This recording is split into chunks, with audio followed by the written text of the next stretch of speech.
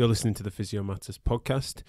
This month with the Association of Trauma and Orthopaedic Chartered Physiotherapists, and this is session 35.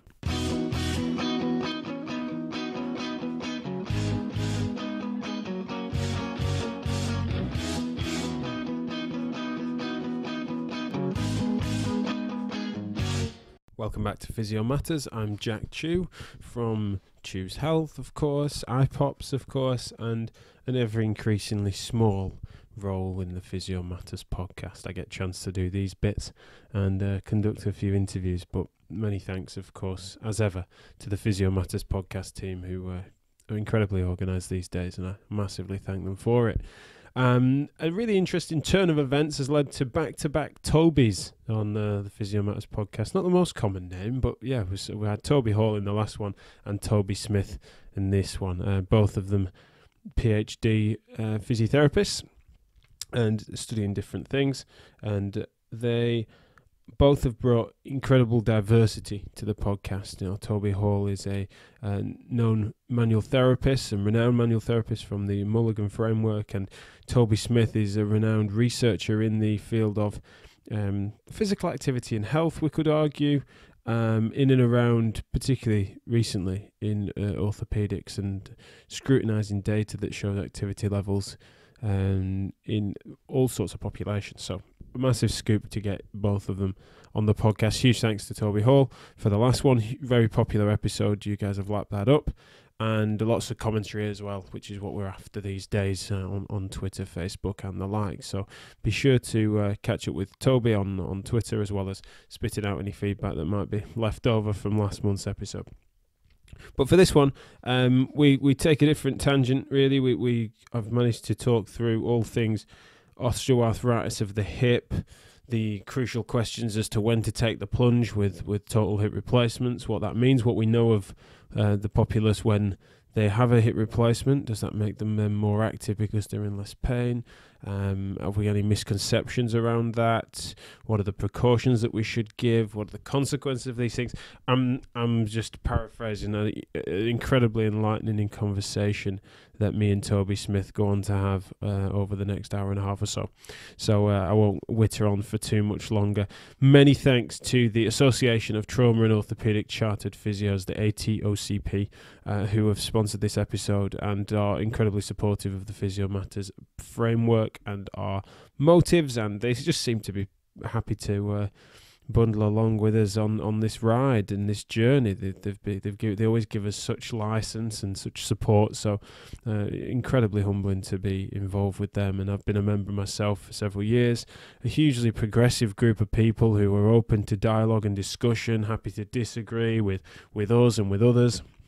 And so just exactly where the profession needs to go, and certainly I would highly recommend becoming a member of their organisation, as well as I'll mention at the end of the show about me and Toby talk a little bit about it. They do an annual conference which has some incredibly big names at it, always well subscribed to and well attended. So if you want to sneak onto the last few places on that, then please do visit their website, and I'll give all the details at the end of the show, of course. But it won't be hard to find through Google, and then all of our Twitter feeds will be shouting about it. So certainly seek that out.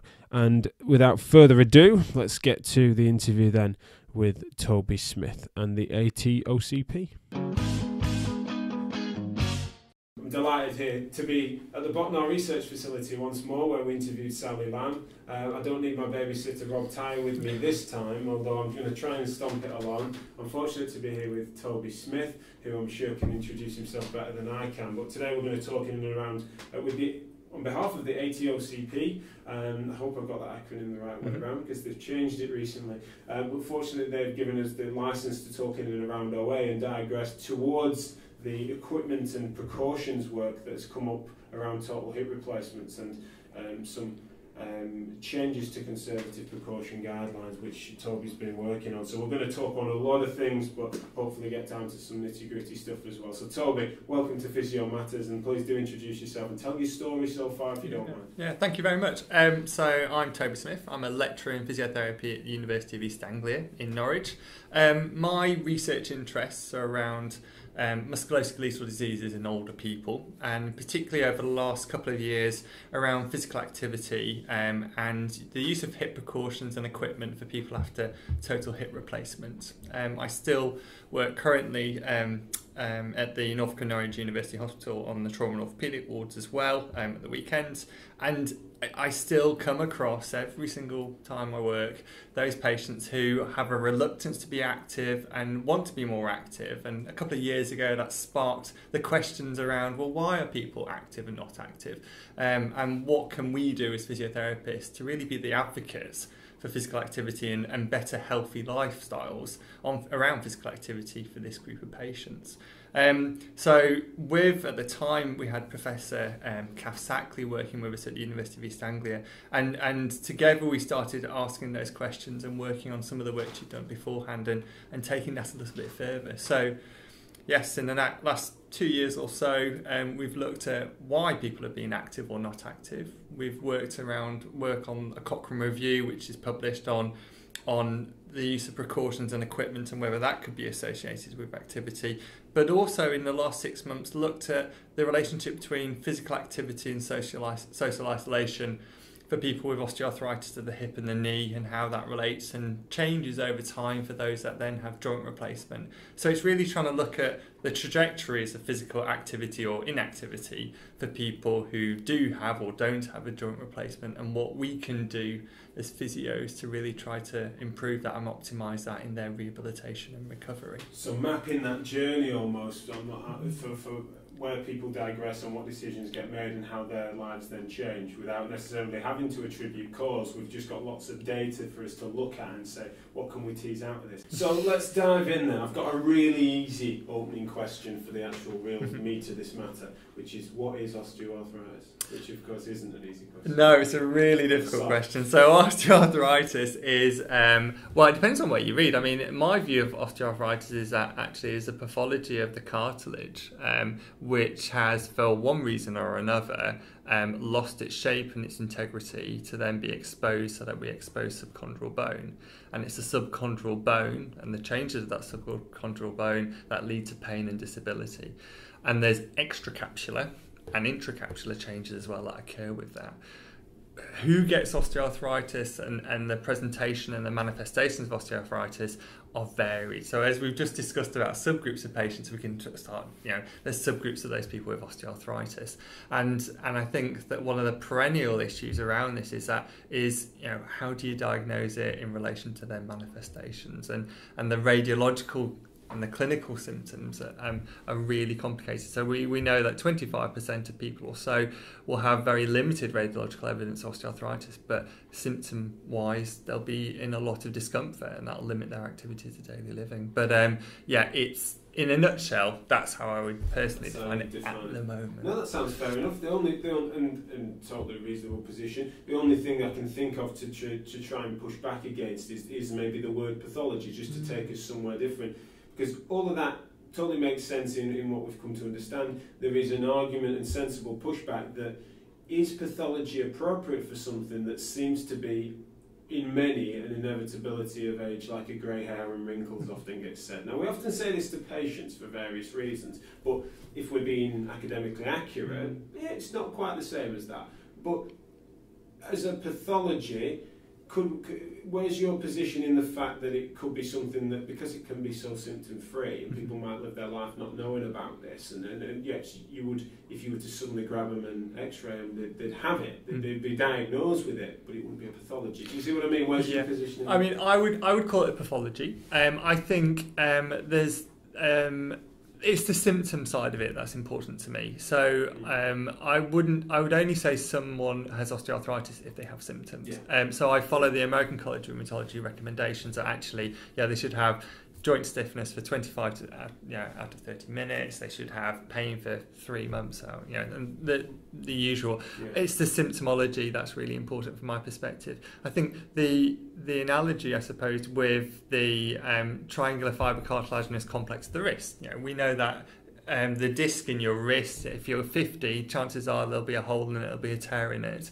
Some people would say that's pathological. Actually, you won't know about it. It's pain-free. You'd only know about it if you scan it or you have a problem with your wrist. And if you've got a problem with your wrist, then it's pathological. If you haven't got a problem with your wrist, you're not going to know about it. I don't think it's pathological. So the problem occurs, and we'll hover on the wrist for a second. The problem occurs is that you develop a problem with the wrist, and then causation is inferred to the problem that was pre-existing. Yeah. That can happen at the hip as well. Yeah. So we've got this underlying OA change. Yeah. Someone then, let's go typical and say someone just steps off a curb or something, not realising it, or miss it, didn't realise they were at the bottom step, and they jar themselves. Yeah. And then they exacerbate an underlying process. Yeah. But once they're then, say, worked up and they're scanned or whatever, that can sometimes then be, well, you were just a ticking time bomb. You've got arthritis, you've had it for a while, instead of treating it like the sprain that it might have been. Is that fair for me to... Yeah, and I think that patient education is critically important. And I think it's explained to a patient, actually, it might be that they had the signs of osteoarthritis, the structural features of osteoarthritis, but it wasn't until they did something, a fall, a trip, whatever, that actually meant that it became painful. And I think it's explaining that to the patient, but then also then saying, if we can manage those symptoms, if we can get that pain down, then the aim will be then we can get you as you were before, last week, before actually you noticed this thing at all. And I think we did some work a year ago around looking at the qualitative evidence of people's views and attitudes towards osteoarthritis. And time again across the world, people reported actually there was a lot of trivialisation of osteoarthritis, and this belittling of osteoarthritis as a condition was actually quite frustrating from a lot of people's point of view, because they felt it, they knew about it, and when they went to their healthcare provider, whoever that was, and said, look, I've got this pain in my hip and it looked like osteoarthritis, the number of times when clinicians went, look, it's aging, it's wear and tear, there's not a lot we can do, a lot of people found that really, really frustrating. So I think it's that clear explanation which physios historically, and we are good at, explaining to the patient the pathology of it, the implications of it and what can be done. I think it's really, really important. Because they need to be reassured. Absolutely. But not belittled. No. As in, not the person belittled. They'll be mortified if physios did that. Yeah. Unfortunately, we have our anomalies. But the condition could easily be Yes. belittled as a means of trying to reassure, Yeah. which could fail horribly, couldn't it? Yeah. Because reassurance can be very important if that's explained properly. Yeah. If the condition is... But equally, I think as physios, because of what we've come to learn, particularly in and around backs, it's happening with shoulders and with OA as well, we are so conscious of our words that we sometimes try and sugar the pill so much that we're actually accidentally belittling the condition, and not. It might be a badge that they need to wear for a bit. They might need to come to understand it. They might want to know the pathological processes that we're trying to skirt from, as if that in itself is going to disable them when it could empower them. I think so. I mean, if we take the example of diabetes, when you go to your GP and you're diagnosed with diabetes, the term diabetes is used with the idea that actually that will then hopefully educate the patient about the condition and their lifestyle changes, and if they need to take medications, that they're going to take their medications. If we didn't do that for osteoarthritis and didn't call it osteoarthritis and give it a medical term of a pathology or osteoarthritis, then there is evidence to suggest that patients will then actually not take it that seriously. They won't do their exercises because they're difficult. They won't take their pain medications regularly. So all the things that could help them, they interpret as being either pointless or not that important, because actually it isn't a real disease. That'll disenfranchise them from the system that is Absolutely. really helpful for them. And if we do that, if they distance themselves too far from the medical side of things, if we call it that, if we sit within that framework, we know where they go. They'll find alternatives in the alternative medicine front. They will go towards unregulated care and treatment and be lied to by charlatans and then even well-meaning people that just live outside of our understanding. So we need to make sure we capture them and then try and reform what that means. And I think that's a real common message we've had in many podcasts, and it certainly sits well here.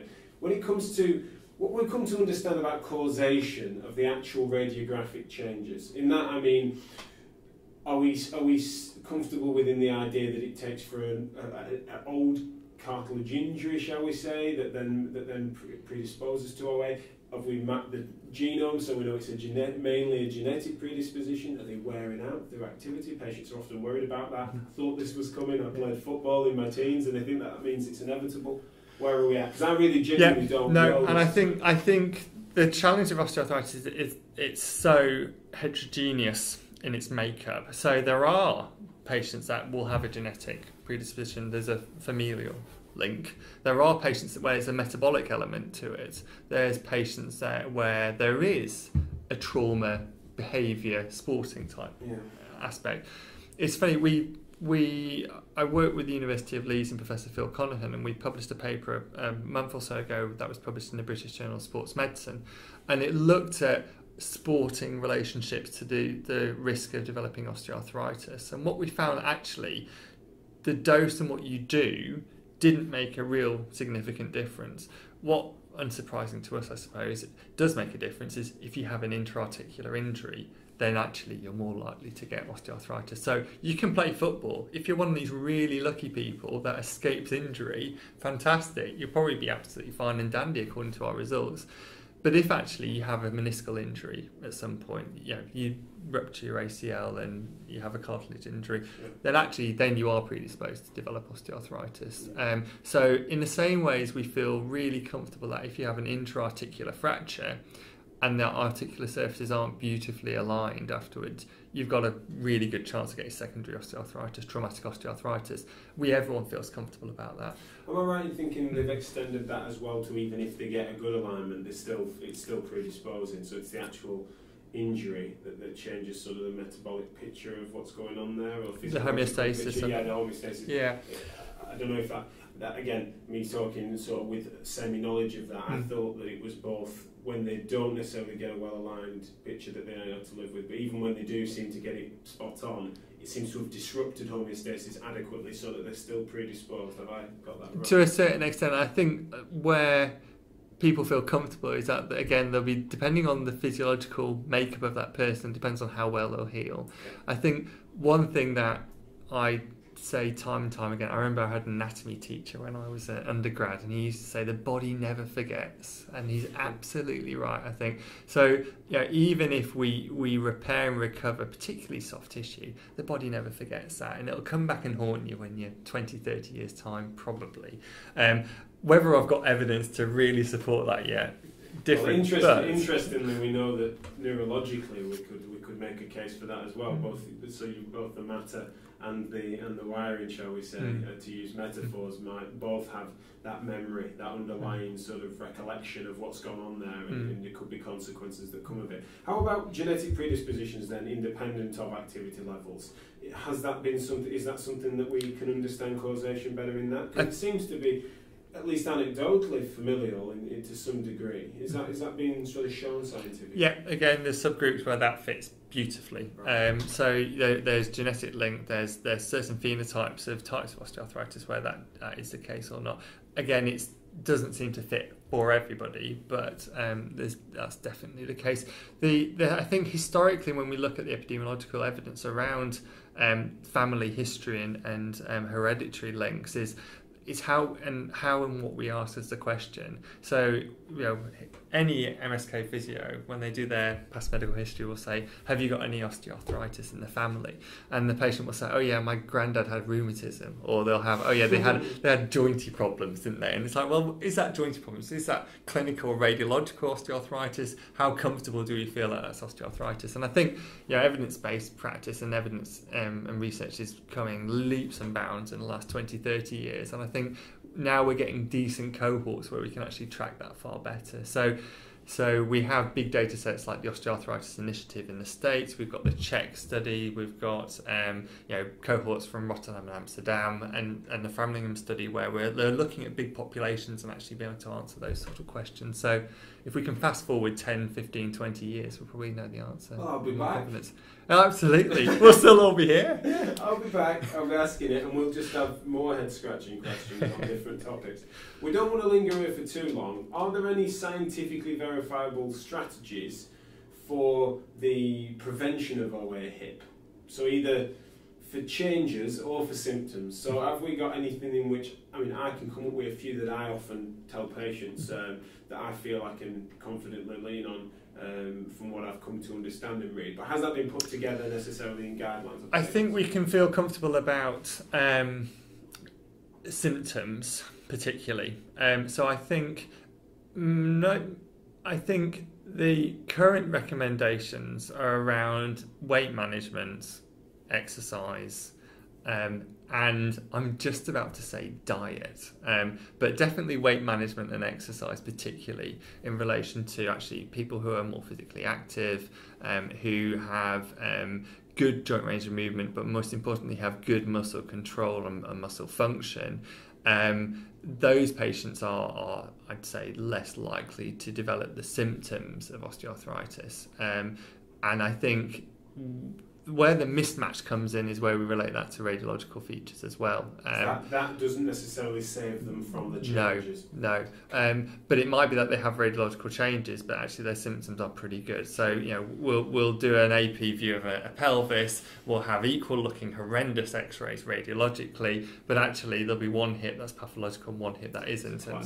And it happens time and time again, doesn't it? But the diet thing's interesting. I worked with Brendan Stubbs, who's based down in London, and we recently published a paper with an Italian group looking at Mediterranean diet and osteoarthritis, and there appears to be actually those people who are more adherent to a Mediterranean diet are less likely to develop osteoarthritis. So again, there's something about what we put in our mouths and our diet, and as well as our lifestyle and our behaviours, that does then seem to impact on the development of osteoarthritis. How are we able to attribute causation to the diet there? I mean, scientifically, how were you able to work that up to make even that assumption?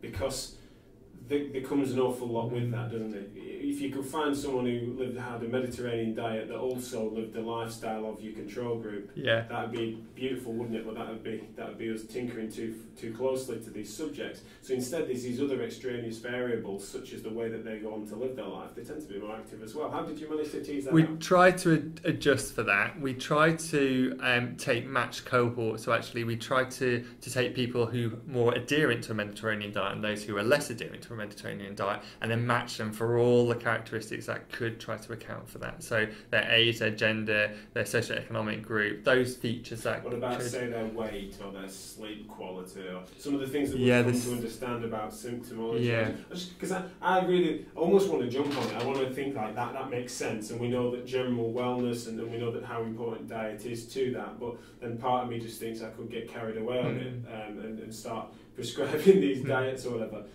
Instead, I'm just sort of thinking, could it be that makes them just generally well, makes them sleep better, therefore makes them less likely to have symptoms manifest? Have they got better psychological well-being, which we know feeds into symptoms? So again, devil's advocate in me makes me sort of look deep into I think to save you from getting grey hair, Jack, you should feel comfortable about association rather than causality. So if we go on association, life becomes a lot more easier. But I completely agree. I think particularly features like sleep, where I think we don't recognise enough of the importance of sleep hygiene, and particularly for osteoarthritis, where sleep is one of the biggest factors.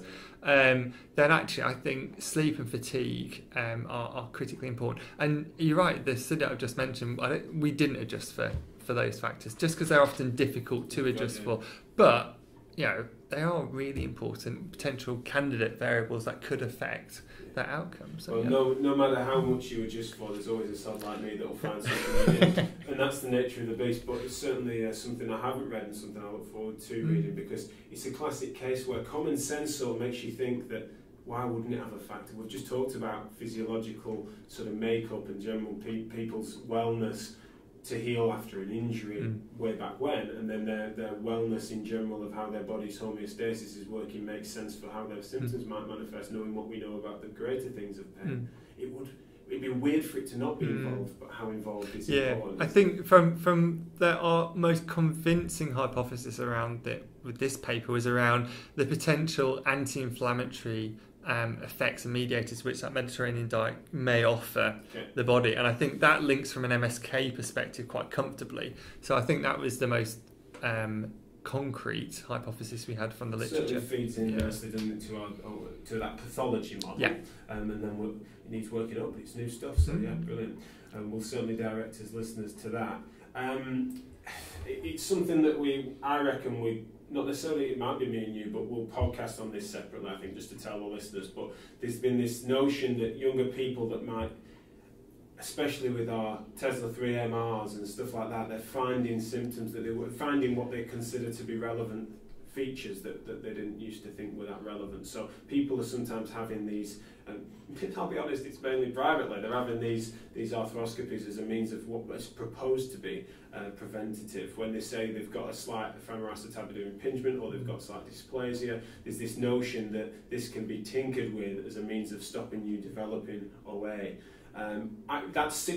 I'll play my card. Sits really badly with me, coming to understand the body and the mind and the way in which they interplay. I don't like that. However, I need to be open to it, particularly as an ESP. People are asking me these questions a lot. Where are we at with that? Just if you could give me a 2-minute pitch. So you're absolutely right. There's been a real boom in the use of arthroscopy and FAI around hip pathology, and I think from a mechanical point of view, it makes sense. This idea of a cam and a pincer deformity leading to abnormal loading, leading to osteoarthritis. It makes perfect sense. I think the practice of it and the realities of it, I think, are still developing in our knowledge. We've got big trials being run out of the Oxford and the Warwick group, looking at, I think, the trial that comes to mind is the Fashion trial, looking at the use of arthroscopy and scopes around femoral acetabular impingement and then addressing those surgically.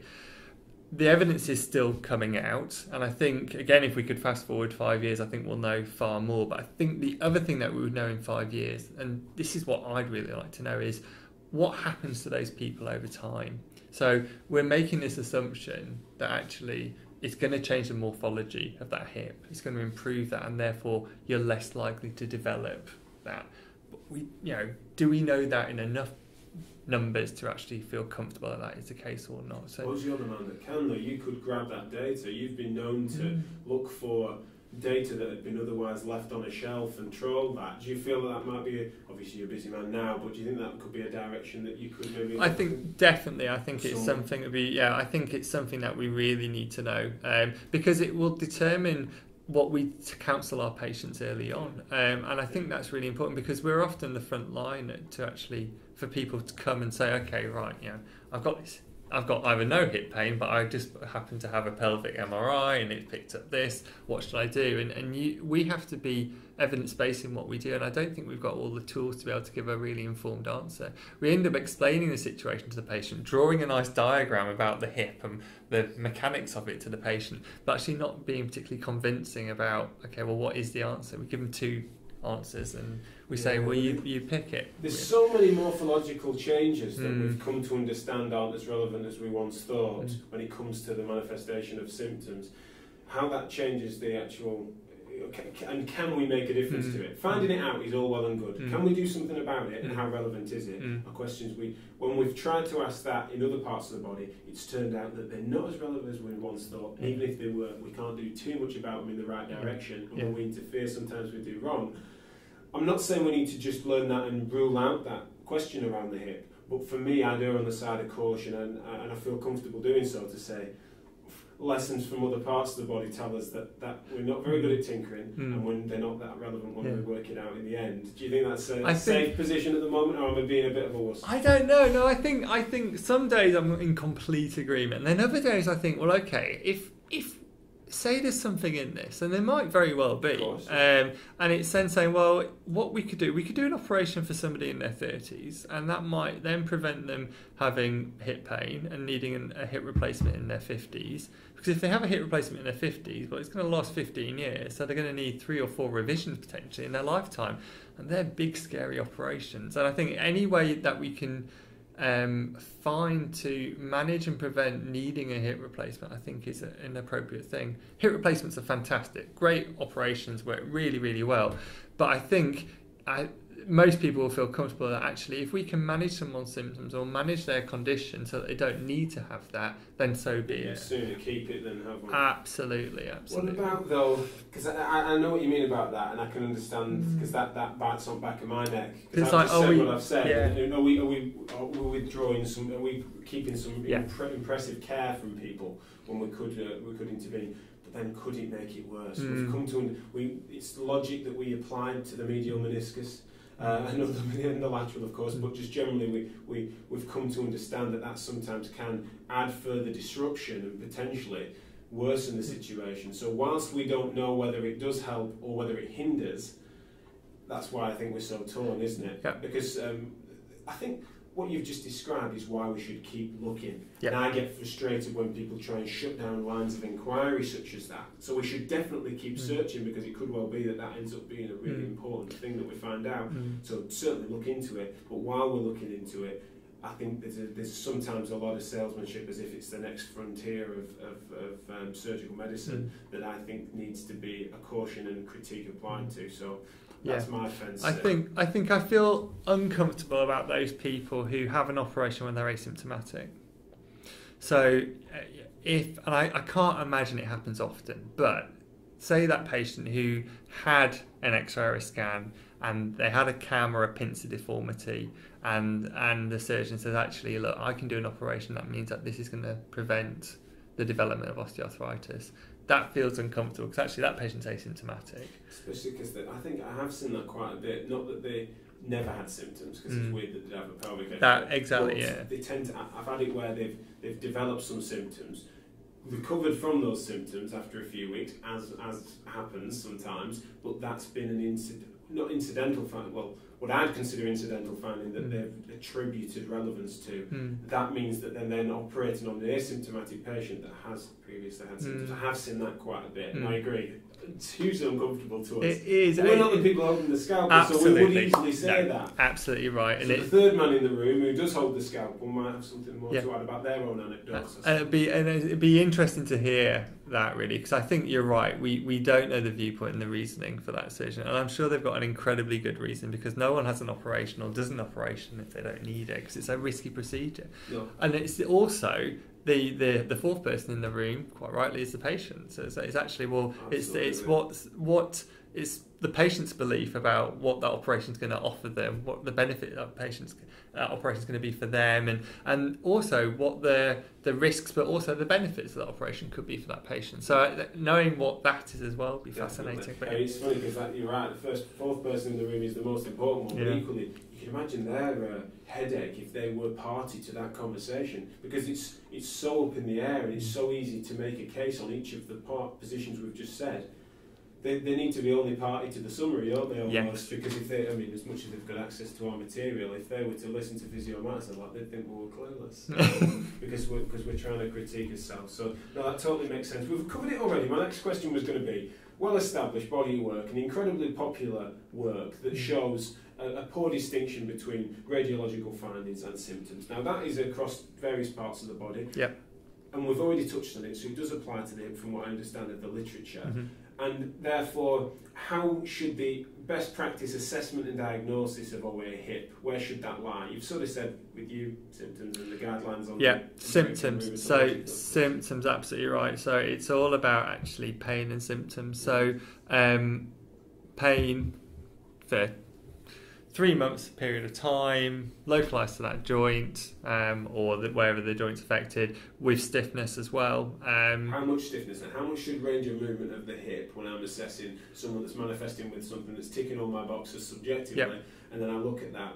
You say stiffness, is that what they describe as stiffness? Yes. Or, right, patient reported stiffness, absolutely right. So patient reported, rather than restricted range of movement, patient reported stiffness. So they might be able to get full range, although it's unlikely, but if they could get full range, but actually, when they're sat in there watching Corrie, for instance, and they get up during the ad breaks, is it, do they have to wiggle it around a bit? Does it take a few steps for it to loose up? Or, most often when they go to bed and they wake up first thing in the morning, does it take about, to get to the cup of tea and read the paper for the first, page or two for it to go and settle down? Really, if we studied the validity of the noise of I can have 100% sensitive and specific. Absolutely. Sat watching Corrie for half an hour, and you make this noise. And then a little limp around. I can sympathise, right? If our legs are sore, I can sympathise. So no, that makes sense. So stiffness, you're right to differentiate stiffness and range of movement. Have we studied restricted range of movement of the hip well enough to sort of determine how well correlated those things are to symptoms and radiological findings? For the symptoms, I think we feel pretty comfortable about that. It's funny because it seems crazy, but the hip is really not a hidden part of research, but it's really overshadowed by the knee massively. So actually, and the back, and the yeah. Okay. So it's if we take the example of trying to find an evidence base for osteoarthritis from a physio perspective, you can go to the knee and you'll find shed loads of evidence around what we do for the knee. You go to the hip and you've got like 2 trials to play with. It's so small. You can, to counteract that, there's a lot of evidence around hip and knee. But if you just want to look at hip, actually it's quite challenging. So I think Kim Bennell's group in Australia have done a little bit. But again, it's probably all about the knee. So the hip really is a forgotten joint from a conservative management point of view. And in an orthopaedic surgical point of view, it's very different. But yeah, no, it always surprises me from that point. Do you have, when we're doing that then, we've just pressed fast forward a little bit because it's come up in conversation, but we've got these subjective markers and that we'd come to understand about stiffness and pain isolated to a joint, and then we'd naturally have the sense to sort of map that onto a age. So we won't be thinking that immediately at an 18-year-old, we might well do in his 50-some. And so we've got these subjective clues.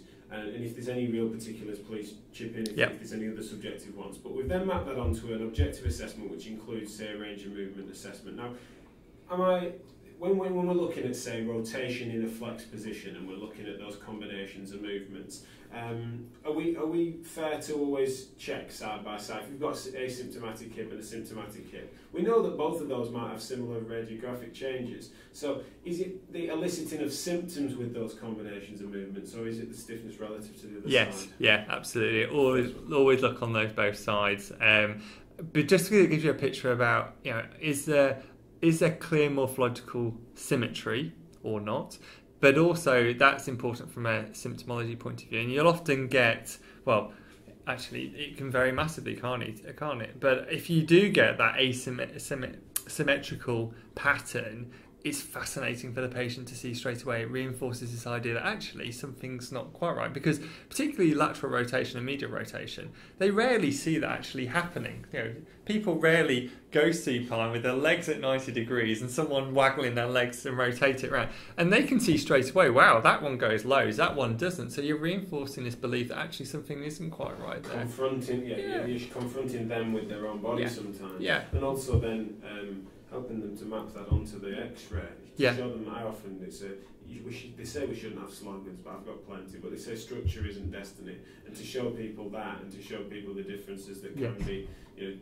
We've also got changes here, and you've never had any problems with that. And what does that therefore mean to the bigger picture of symptoms is quite useful.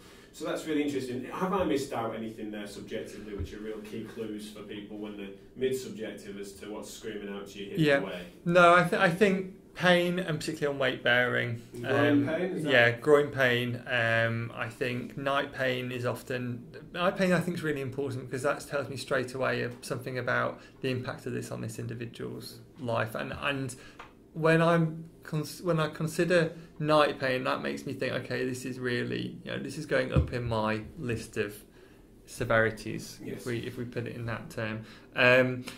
Gait, Trendelenburg gait will be the obvious thing, particularly on that chronic hip pain. We'd often see that. They're probably the big features that I'm particularly interested in. There's more and more evidence coming out about fatigue, though, that actually people with not just hip OA, but hip OA in general, with fatigue being a big problem, and for people, and how that relates to what they can do and their capability to exercise as well. I've got so much interest in that across various things, but from what I understand from chatting to some of the researchers on it, hugely difficult to try and tease out what is induced by these conditions and what is because of the pain, they're not sleeping well, and sounds messy. And with that you've then also got, well, actually have they got fibromyalgia as well, and then and all the comorbidities are around fatigue. So we can park that one if you wish. For another day, but it's certainly worth mentioning to, and certainly people need to be recognising it, because it's a question we can easily miss out, isn't it? We get stuck in as we used to the questions we ask, and we're searching and chasing in and around pain,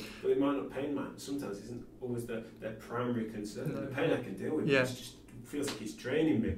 You should doubt it. You're questioning that. I think the other thing, and we've touched on it throughout, is actually trying to gauge, particularly in that subjective, trying to gauge actually what are people's views on the situation they're in. So okay, what do they believe around osteoarthritis, what their views around exercise, what are their views on conservative management, or actually do they want an operation?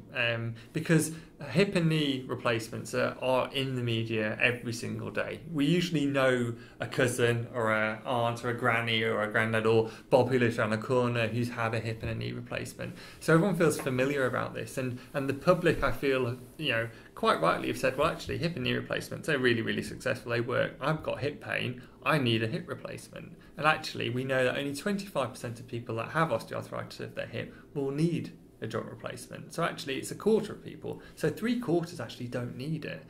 But it's working out in that subjective. Are they one of these people that actually think they need a joint replacement? Sure.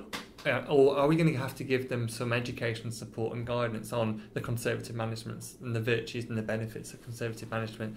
Because it's, as we get it in every MSK walk, it's that adherence to our recommendations that's the biggest, factor that's going to succeed or not on this rehab. You mentioned before about the fact that sometimes people can feel like it's dismissed. So some people feel like it's made light of and things like that. And there's others that are like relieved at the badge that they then wear. It's thank God it's only osteoarthritis. So there'll be two sides of it. There's those that feel like it's belittled, and there's those that belittle it themselves, and we almost sort of collude with them a bit, because that's helpful for reassurance, is to say, well, you've got a really good outlook on that. It's not the be all and end all, and these things do happen. And so we sort of collude with that. Might that be unhelpful to those that feel like we belittle it and don't give it as much credence? Yeah, potentially. I think labelling diseases is really tricky. I mean, I have to admit, I'm a believer in giving a label on a number of reasons. One, because actually I think it validates someone's symptoms, because they've come to you and they've got a problem, whatever that problem is. And actually, if you can give them a label, that's good. And it's tricky. I mean, in undergrad training, for instance, at the moment, is a big sway on actually don't label, give them a problem list, give them problems. And I'm happy to say this publicly. I think we should do both. I think actually we should get people to think about problems, but then actually be able to relate those problems to conditions, because our orthopaedic and our rheumatology colleagues will always be using those terms. The public use those terms. Google uses those terms. So I think actually we should be using those terms. Everyone's going to look on and think that we're super wishy-washy, aren't we? Absolutely. And I think what a good clinician and a good trainee physio will be able to do is to be able to say, okay, right, they've got this and this sign and symptom. Actually, the probability is that they've probably got that condition, but I also know that they might have this condition and this condition. And they use their presentation, which I'm a big fan of, link your patient's presentation to a condition, and to work out what their differential diagnosis is, but actually giving them the label. And I think if we can give a label to patients' conditions, then they've then got the power to go to Google, and we can steer them in the best way, because I don't like people going onto Google, but we all do it, all of us do it, and I think, but what we can do is we can help educate our patients so that they're going to use the information they get most effectively, because the last thing we want them to do is to go and to find the worst web page ever and then read up about the worst case scenario when actually it doesn't fit with their own personal situation. I think another way, if we look at labelling, is I worked with a group and we looked at hypermobility, and the evidence that we found from children and parents of children that had hypermobility is that they really wanted a label, because they then could say to the world, my child has hypermobility syndrome. And I think it's the same for the osteoarthritis population, because osteoarthritis, everyone feels they've got some understanding of what that condition is. That might not be a right or a wrong understanding, but they have an understanding, and so that they can say to their friends and family and loved ones, I've got osteoarthritis in my hip, but don't worry, because I've seen Jack, and Jack told me all about it, and actually there's stuff that I can do to help it, rather than, I've got this wear and tear, or, well, what is that? Too vague. Absolutely. Huge dilemma, and I really appreciate you hanging your hat on something there, because I'd be honest and agree. A shameless plug being that I wrote a blog on what called the Voldemort effect, which was about if we don't talk about it, then that doesn't mean it ceases to exist. And I found myself pitched with you there. I can sympathise though with people that, can we reform these terms, or do we need to move too far away from them? Personally, I'm a reformer, and I consider that across the profession, and so I'd agree with that. always welcoming listeners to part up and disagree with it, because some people are further anti-labelling and make a good case for it. So I'm sure we'll be able to have that back and forth on social media that always comes after this. But to move on to what I think is the burning question then, when should we list or refer for a total hip replacement? Big question that I know we've covered some of. Key one being patient wants to go that way. So I don't mean without their consent. I just mean, what for you are the red lines? And to bridge the gap to that question is about questionnaires as well. Do you use, so sub-question being, do you allow for, say, the Oxford hip? And we're in Oxford, so it's pertinent. And it's the New Zealand score, isn't there? So is there any ones there that really help to nudge you in that direction? Yeah, so I personally, at the moment, wouldn't use a cut-off from a questionnaire. It would be solely based on that individual patient. Big things that stick out for me are impact on quality of life and impact on function.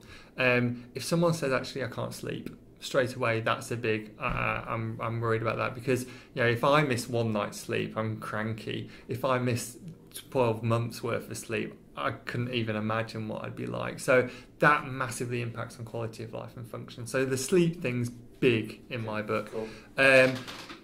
Function, does it impact on what they do? Does it impact on what they want to do as well? So for this group of patients, they might first pitch up to clinic, mid-50s, early 60s. People are still, most people are still in work. I'm going to still be working when I'm 100 chances the way that the pension is. So actually, is it stopping them working?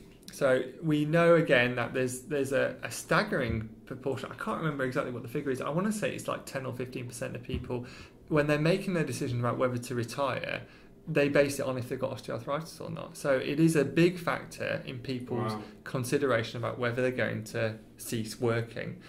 So actually, is it going to stop you? Is this pain that you have in your hip going to stop you working? Yes, right. Well, actually, do you want to not work? Well, no, I'd rather work. Okay, well, these are big life-changing decisions. And I think it's those two factors for me that are critical. It's then explaining to the patient, the pros and cons, the risks, I think are really important. And that's where the age element comes in, which causes endless debates. There's also the issue about BMI. So, there's some clinical commissioning groups that have a threshold. There'll be some surgeons that also have a threshold. There'll be some surgeons that will be like, actually, no, that BMI factor isn't a threshold. I'm happy to operate on people with a high BMI.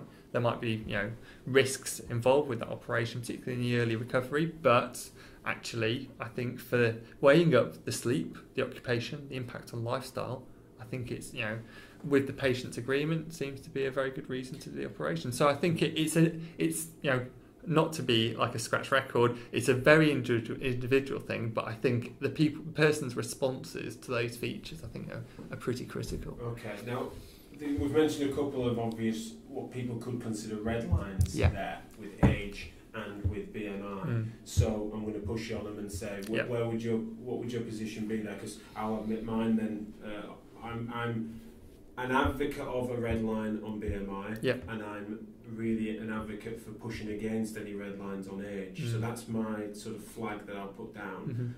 Feel free to disagree with it. No, I mean, I've seen and treated people who are 17, 18 and had a hip replacement.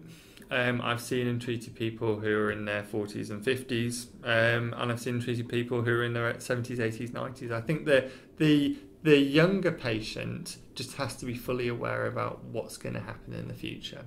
And that's for me the big thing. So we know still, it has been the case for the last 10 years or so, that a hip replacement will last 10 to 15 years. They'll get aseptic loosening, and the cement will start loosening, they'll get groin pain again, they'll have to have it revised.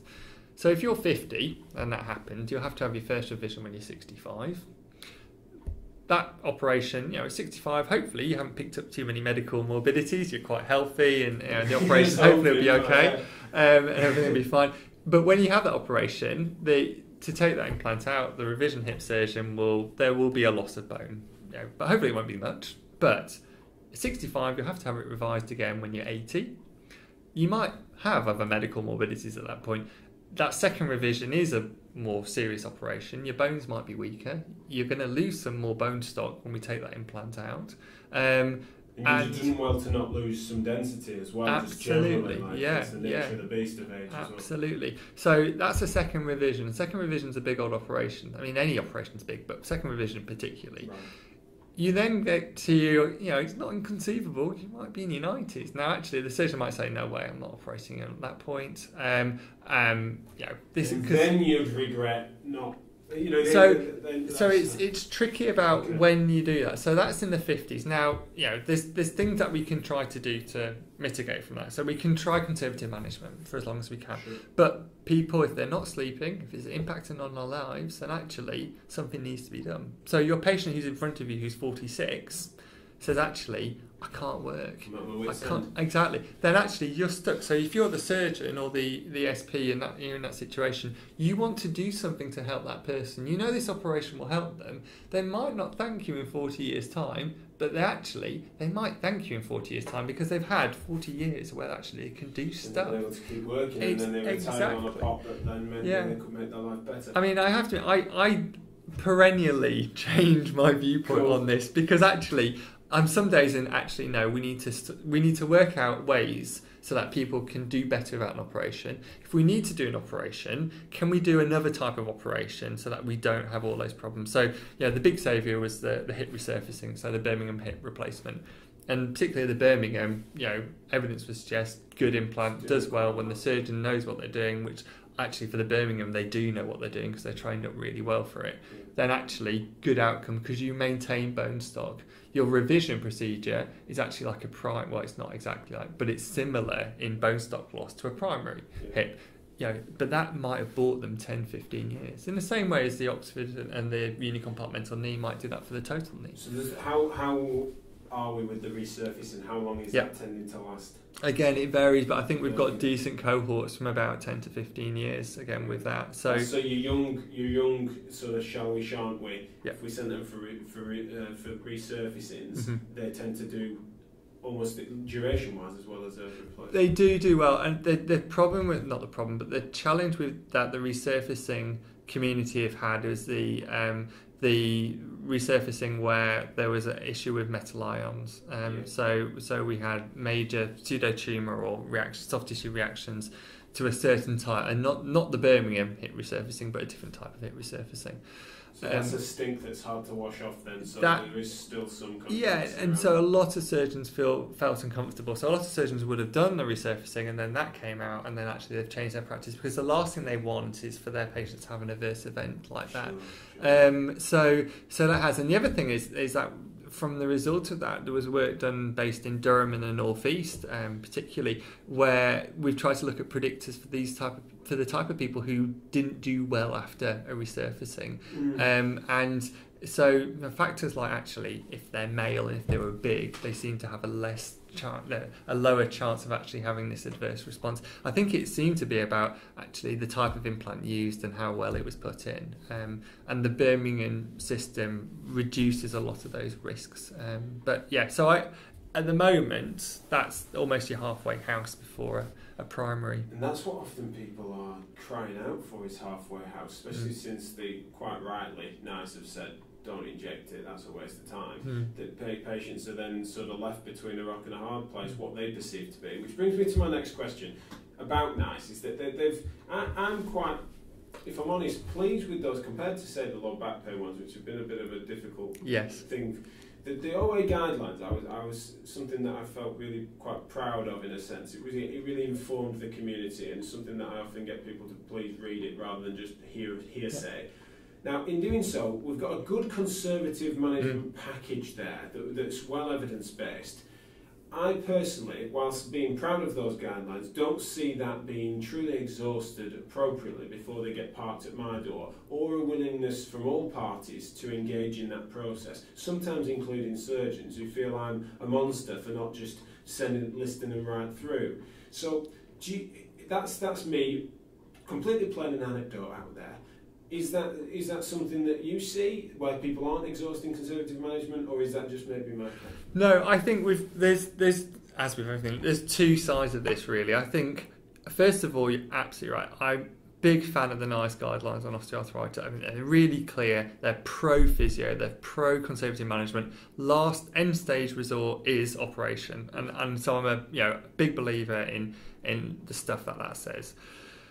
What the challenge is I think partly is less of the physio, but more about the patient. So I think what we're up against is actually the physio team can advise, can prescribe, can do everything that NICE say, but how well that's actually followed and adhered by the patient is a challenge. And I think that's the biggest thing we're up against. The other potential factor is services and what services are providing, and you're from the northwest, and it's like everywhere else where services are being commissioned everywhere, and different providers are providing different things, and depending on what the proposed provider feels the commissioning group wants to have their patients and their public be given will depend on what's actually delivered. And I think osteoarthritis is one of these things where, because the NICE guidelines are so clear, we can actually make a path where it's really formulaic. But the danger of that is that we either just chuck people in exercise or OA groups, and they don't actually get that individualised, tailored treatment, which they probably do need.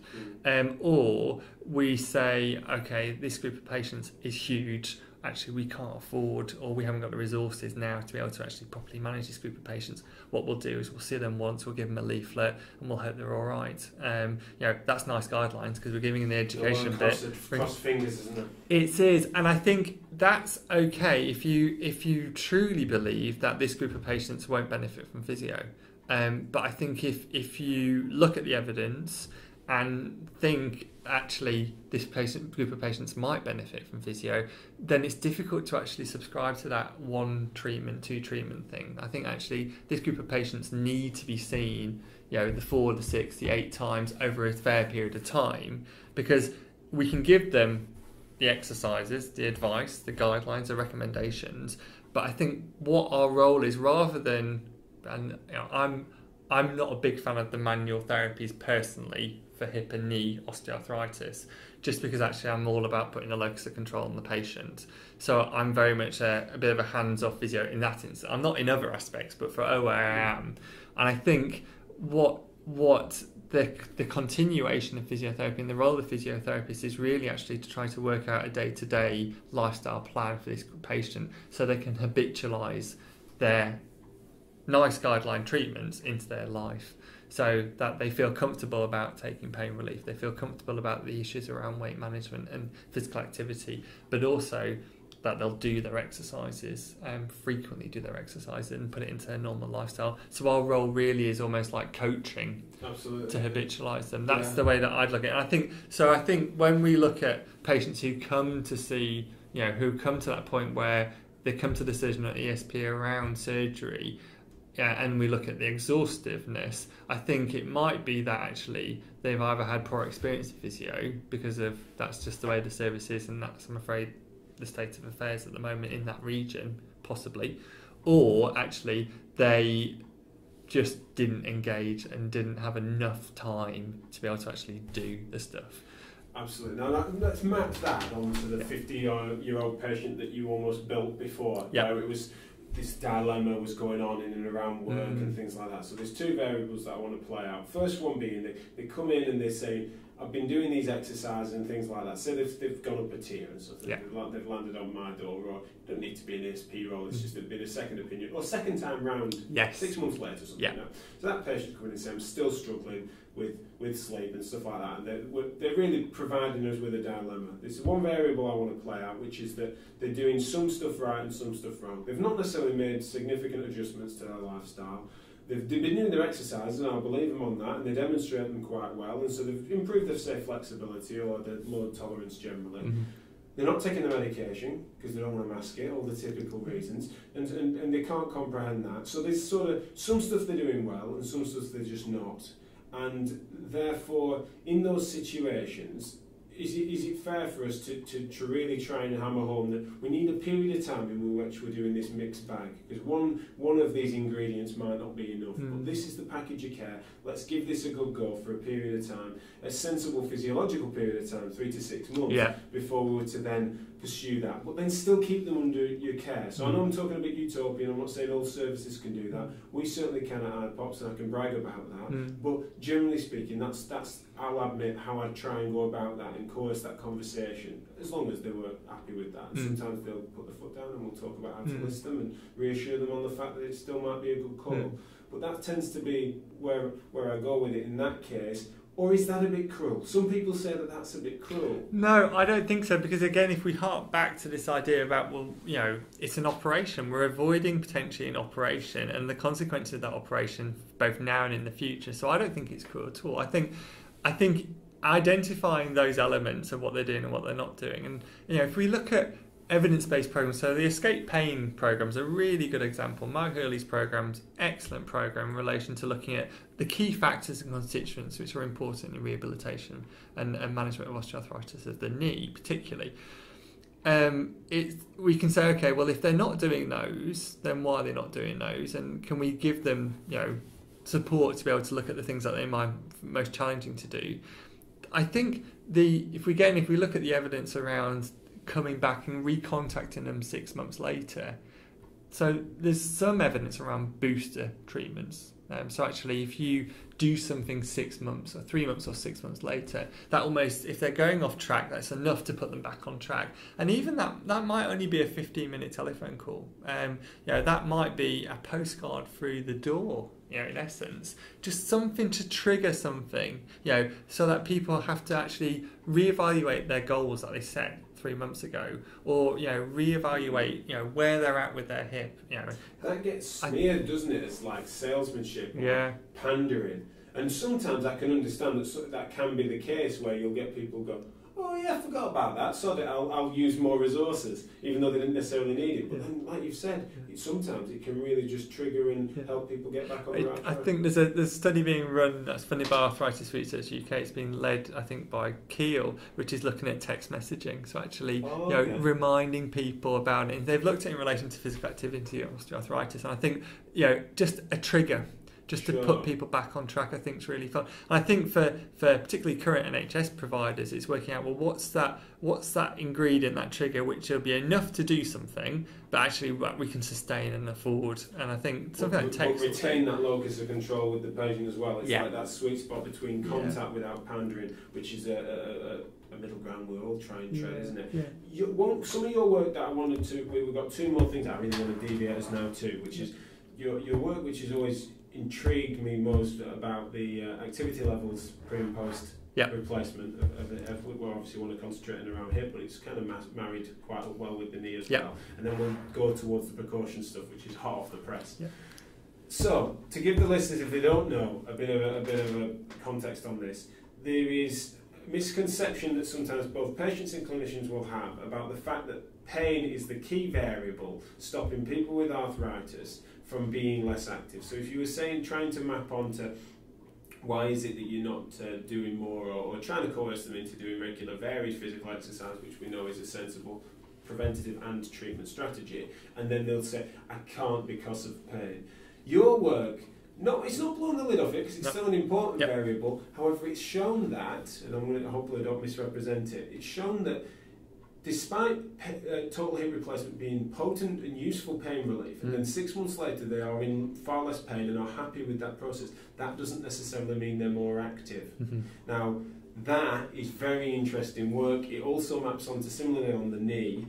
Can you, hopefully I've not misrepresented it, tell me a little bit about how that came about, and also what your take is on that, and why people aren't then more active, because that's where the interesting stuff always lands around the why. Absolutely. So this really was around trying to well, first of all, to answer the question, does physical activity change after doing something like a hip and a knee replacement? And it was one of those corridor conversations that we all have, and I remember I had a chat with one of the surgeons at Norfork and Norwich, and he was very much about, well, yeah, we do a hip and knee replacement, and of course they're all active. You know, it's like, well, my mum had a hip replacement, and she's doing, no, mine not personally, but his, and she's doing great. And I'm like, oh, well, that's fine because your mum is doing great, but actually, surgeons like anecdotes, exactly, yeah. So that worked really well. So, but I was like, okay, well, have we actually got the data to be able to do that? So there was two parts that we did. So I was fortunate enough to have Tom Withers, who's a PhD student who'd just come to the end of his PhD.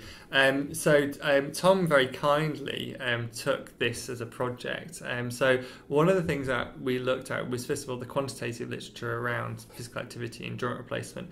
And trials data, cohort data that's published in papers as part of a meta-analysis suggests that actually physical activity doesn't change. So actually it stays quite static over 12 months. So yes, hip replacements are really, really good at reducing pain, improving symptoms, but that doesn't seem to correspond with actually people increasing their physical activity. So it stays fairly static. So if they weren't active before their hip replacement, for whatever reason that was, which I think we probably think it's a pain-related issue there, it's not the pain thing that stops them, because actually that's gone. So for most people.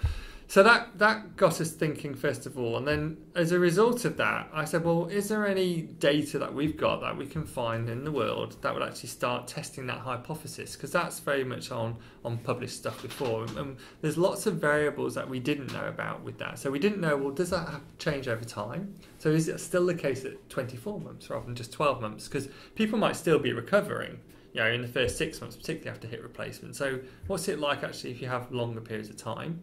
And also, were there any variables that might be important? So the evidence wasn't really there on that. So we looked at data sets in the States, so the Osteoarthritis Initiative data set. We looked at data sets in the UK. So that's both EPIC, which is the European Perspective Investigation for Cancer, which is based in the East Anglian cohort. And we also looked at ELSA, which is the English Study of Longitudinal Aging, which we're currently writing up at the moment. And there's consistency in all these data sets that actually factors that people, you know, before their operation are no more active for whatever way we measure it, and we've measured it through self-reported questionnaires, through informal ways of questioning, but actually looking at people's activities and how much they're doing. But it doesn't seem to change before their operation, and then at 12 or 24 months, that trajectory is exactly the same. If anything, some of the cohorts and data sets suggest it declines. So that got us asking and the question about, well, is that natural anyway? Do we, you know, as we age, we know physical activity declines. So we then took matched cohorts and said, okay, for all those characteristics that are important, or as many as we can match, does the same pattern happen? And in our joint replacement cohort, actually that decline happened to a steeper level more so. So it suggests that actually these group of people are less active than they should be compared to their age and gender and BMI matched compatriots of that group.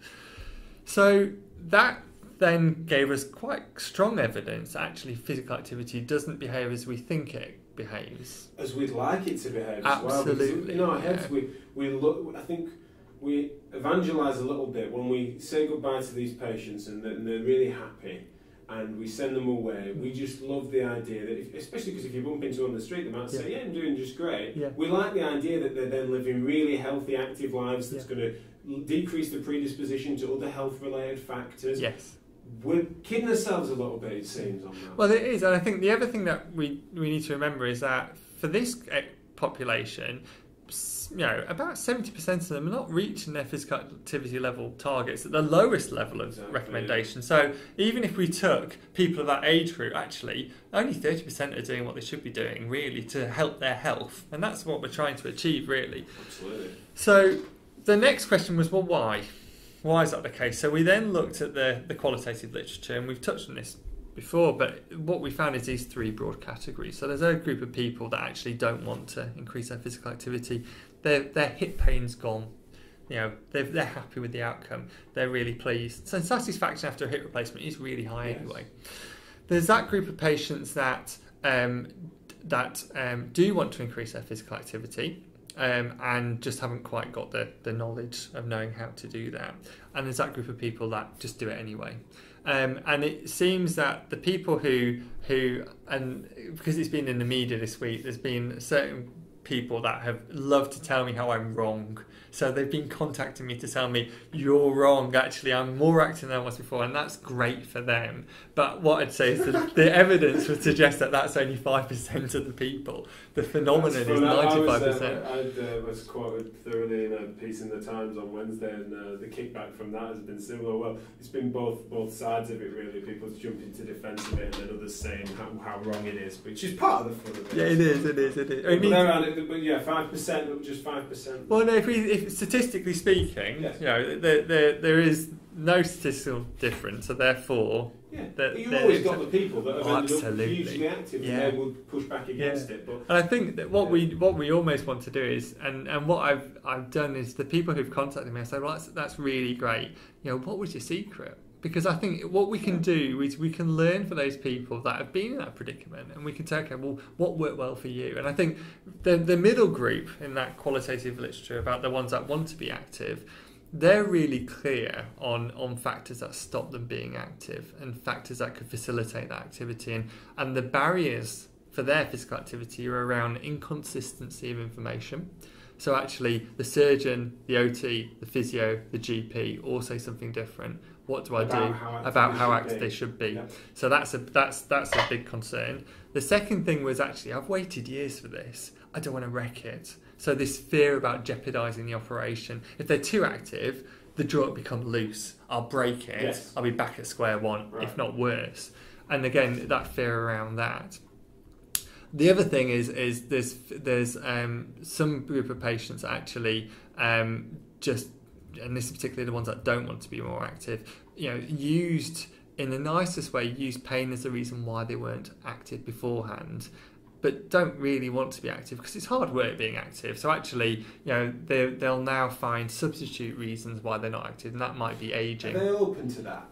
As in, are they suggesting it and bringing it forward, or is that something that's been teased out from the... It's been teased out from the quality. It's not as if they're presenting it saying, well, I just chose a different badge of excuse. They didn't admit that necessarily. No. It's been recognised. It's the researcher's interpretation of that. Sure. Yeah. And I'm glad you mentioned that variable, because had you not done, I'd have gone, but what about these? Because unfortunately, we see them quite commonly. But the precaution stuff, sorry, unless you had something more to add, that precaution stuff, which is where you then took the next step. Well, that was the other thing, and particularly for the hips and the knees behave differently. Okay. So knees generally, and I, you know, rightly or wrongly, but I often refer to the rehab of knees. Knees are bomb-proof. Okay, you know, you could do whatever you want to them. You're not going to destroy them in the early recovery phase, because people get very anxious because it's big, it's angry, it's swollen, it's a horrible looking thing, that knee. But actually, you know, they need to be pushed out, don't they? Knee replacement particularly.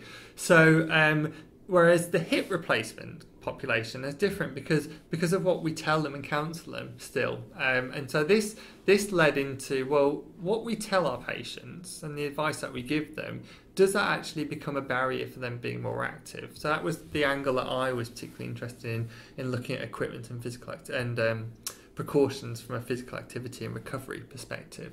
So I wanted to know that whether actually the fact that we tell someone to avoid crossing their legs, to avoid sitting in a low chair, to avoid twisting, to avoid driving for the first 6 weeks, to avoid going on a motorbike, you know, to be worried about tennis and things like, you know, these multi-directional type activities, and then also to give them some big hefty equipment that's very clinical looking and put it into their house that isn't so clinical looking, and whether that then develops health beliefs, and are we doing the right thing for this group of patients? Because the one thing at the time, and I still think this is the case, is we've given these hip precautions and these equipment since John Charnley did his first hip replacement in the 50s.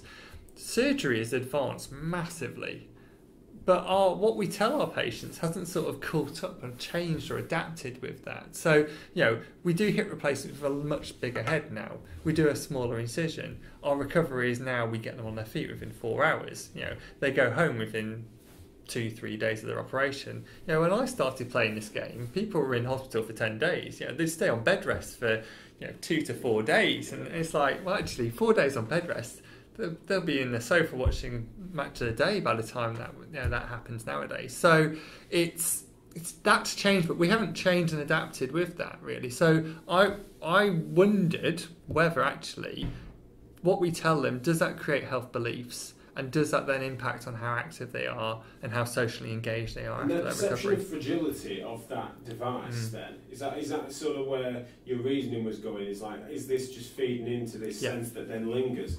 And because there's a fine line. We talked about this with in the Sally Lamb podcast, and we're going to encounter. We always encounter it, whatever the body part, because it's nature of physiology and these factors. There is a sensible period of time where, no matter how well dosed up on medication they are, it's sensible for them to not necessarily hop down the ward on this new device hours after they come round. Equally, you wouldn't on a fracture. But what as with the sprain thing that we're talking about with Sally, is that we need to not be over worried about initial caution in the short term, but then also we need to make sure that is shown to be short term, not that this needs to be nursed long term. So there's got to be a sweet spot somewhere. Did you work out where that was in this journey? I know that's probably where you're going with it, but I'm there's this polarising tendency where someone goes, oh great, sod it then, no precautions. If they want to run off the ward day 2, let them. They're going to be sore, and we've got to recognise that they're not necessarily going to want to do that either, and we could be too gung-ho. So where did you find the sweet spot? I haven't. I really wish I had, but I haven't yet. I think I truly believe that generally in particularly in orthopaedic rehab is we don't load our patients enough. I don't think personally. I think we are cautious, and I think because the last thing we want to do, particularly in the acute setting, is the last thing we want to do is flare them up. And we'll all know those patients that have done that. They've got out of bed 4 hours after their operation, where they've got fantastic local anaesthetic circulating in this new joint, feel amazing, and go and walk around, do laps of the ward, and then next day they're good for nothing because they're in agony because of what they've done. And I think that's where your clinical expertise comes in to say, okay, right, we'll do that, and then let's wait a bit of time. And I remember years ago someone said, well, how much is too much exercise? And someone I was working with at the time said, well, do the 2-hour rule. And I was like, well, what's this 2-hour rule? It's like, well, if they exercise and they're still sore after 2 hours, they've done too much. If the pain's gone within 2 hours, then actually they've either done not enough or they've done too little. They've done just the right amount, really. There's no evidence behind this 2-hour rule. I don't know where this 2-hour rule came from, but it's a threshold, and I think patients quite like that threshold because they can hold their hat on that. But we don't know. I think we can load our patients more, but I think particularly in the first 24, 48 hours, it's trying to just get that balance. But I generally think that we and the patients are reluctant to do as much as they can do, but not 6 weeks. So what? Oh yeah. So the 6 weeks, so it's somewhere between 48 hours and 6 weeks that we need to be sensible with these things and not hop on them. But you feel that the evidence for you said we just hadn't moved forward. Yeah. We hadn't moved forward not because the evidence was tying us to it. You managed yet again challenged a known dogma and found what? Was there any evidence for 6 weeks of not crossing your legs? Were there increased dislocation rates? No. So we're basing the evidence really. We can sum it up in the Cochrane review that we wrote. So currently we can feel comfortable about 3 studies around this topic. And of those 3 studies, that they would suggest that actually, if you take away hip precautions and equipment in people's recovery after hip replacement, or you just take away hip precautions and give them equipment, then actually that has no effect on dislocation rates, and no effect on adverse responses, complications, or anything like that. And if anything, actually, giving precautions and equipment seems to slower their recovery by a few days over the first 6 weeks. Okay, so if we look at things like how long it takes people to walk without a limp, or how long it takes people to walk without a crutch, or how long it takes people to drive, there's actually a gap of about between 1 and 3 days, which sounds small when I say it, but actually it might be quite meaningful to that individual. But there is a difference, and actually it seems that the equipment and the hip provision, hip precaution provision, based on that evidence, limits people's recovery. Now, what we don't know is how does that translate into wider physical activity? So how does that translate to people going back to gardening, to going back to work, to factors such as, I don't know, DIY and law, just everyday activity. How does that relate into socialising and things like that? We don't know.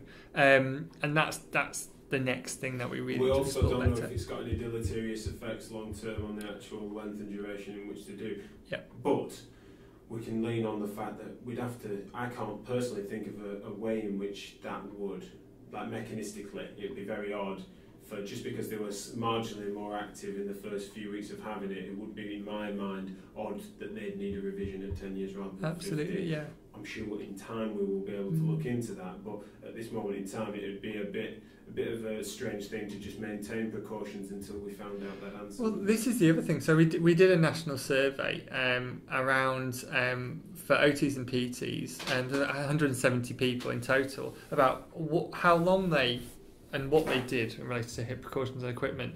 And 4% of people responded actually they'd give these precautions for people for the rest of their lives. The vast majority said within 3 to 6 months it can dispel with these, but that's still 3 to 6 months. And how many did you say? Sorry, 170 people. And how many of them suggested that was going to be their lifelong advice? 4% of that.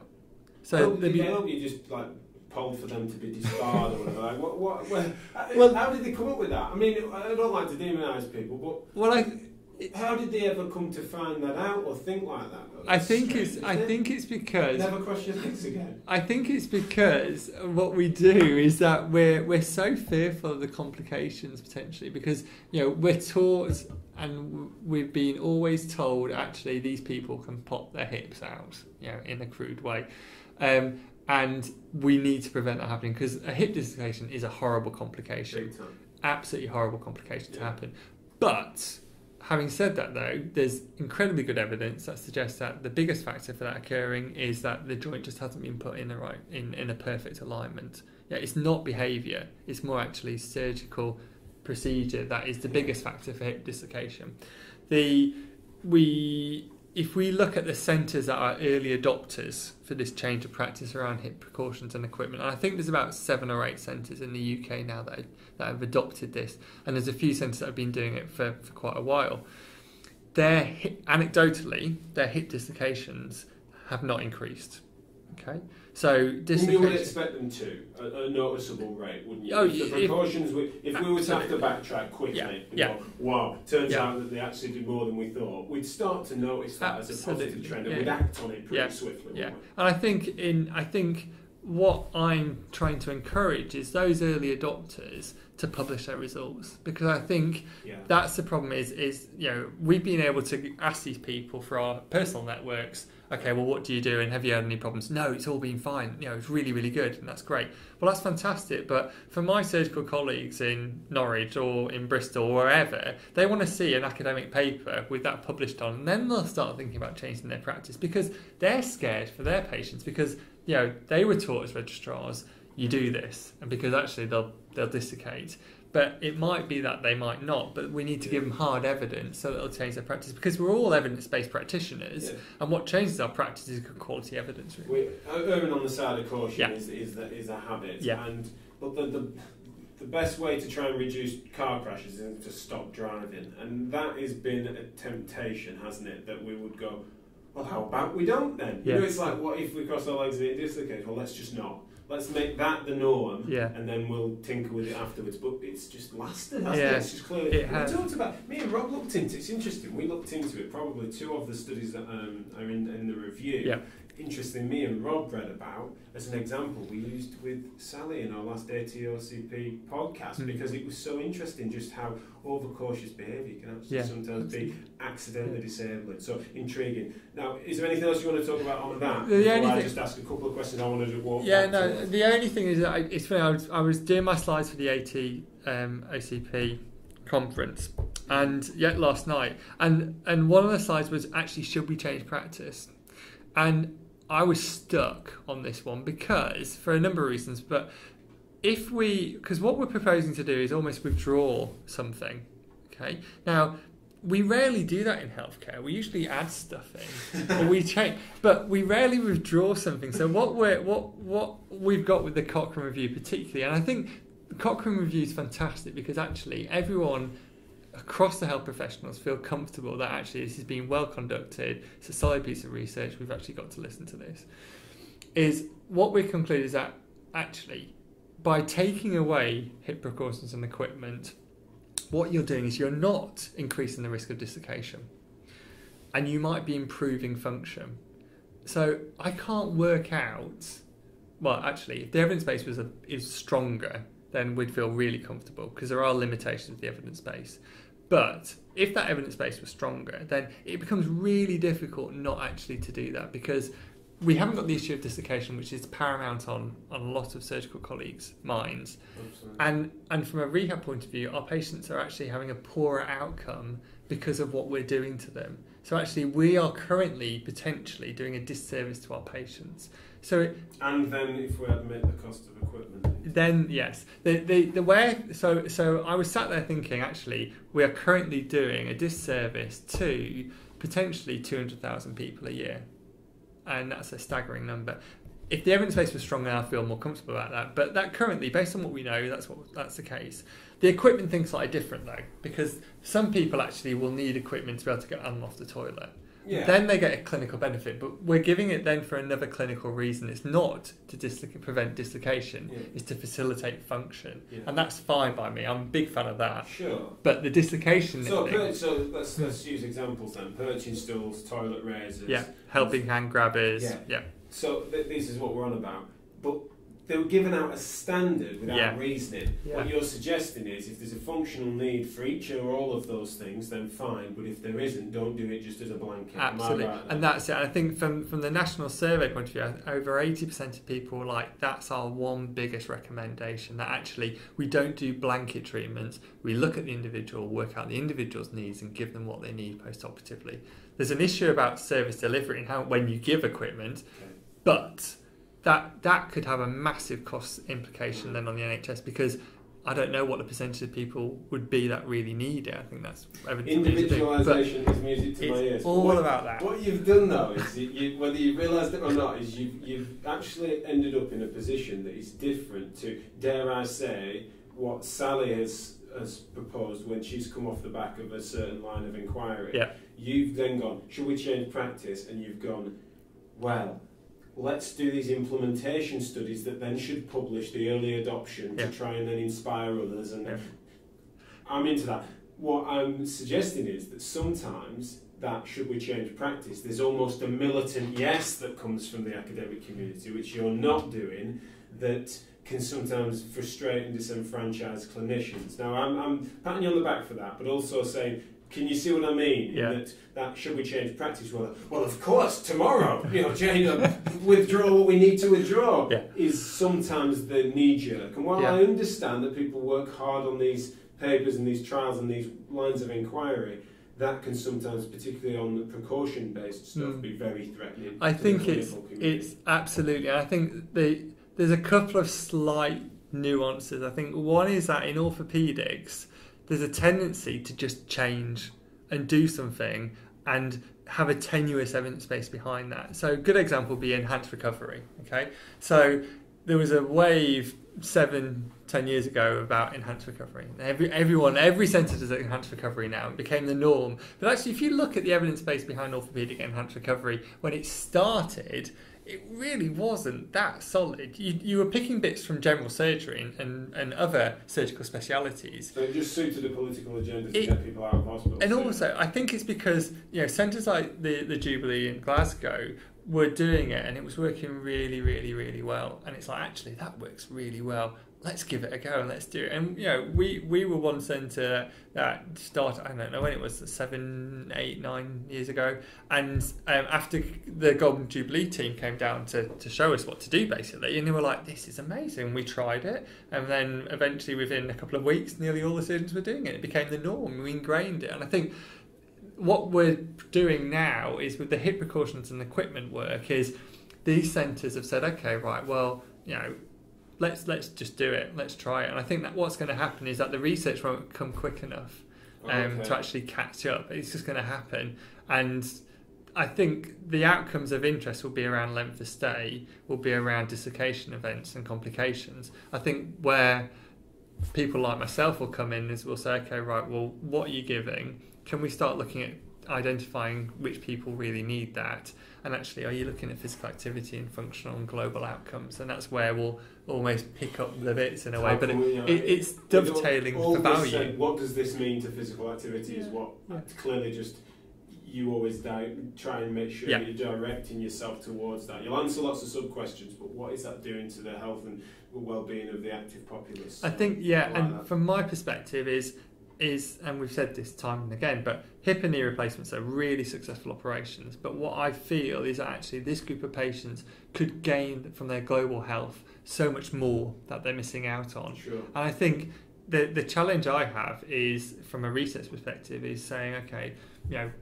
fund research around this, because these people do well, but they could do so much better. Right. And I think that's the thing. Do you worry that people do look on because it's done well, because it's perceived to be a particularly successful operation that's only got better, and because it's so pain relieving that people think that that's a question answered? Yeah, I do. In a research sense, so sometimes funding is difficult because it's like, well, why? They're doing well, let's move on to the next frontier. But you're saying they can get so much more from these replacements, and the data's showing that suits. Absolutely, and I think from a research funding point of view, there's only so much money, and you have to prioritise that money into the public need and answering the big questions, really. But I think when you spin it onto quite rightly onto the impact on on overall health, then we know that physical activity will have a big impact on people's cardiovascular disease, on diabetes, on cancers, on obesity, and all the big factors that actually lead into non-communicable disease death.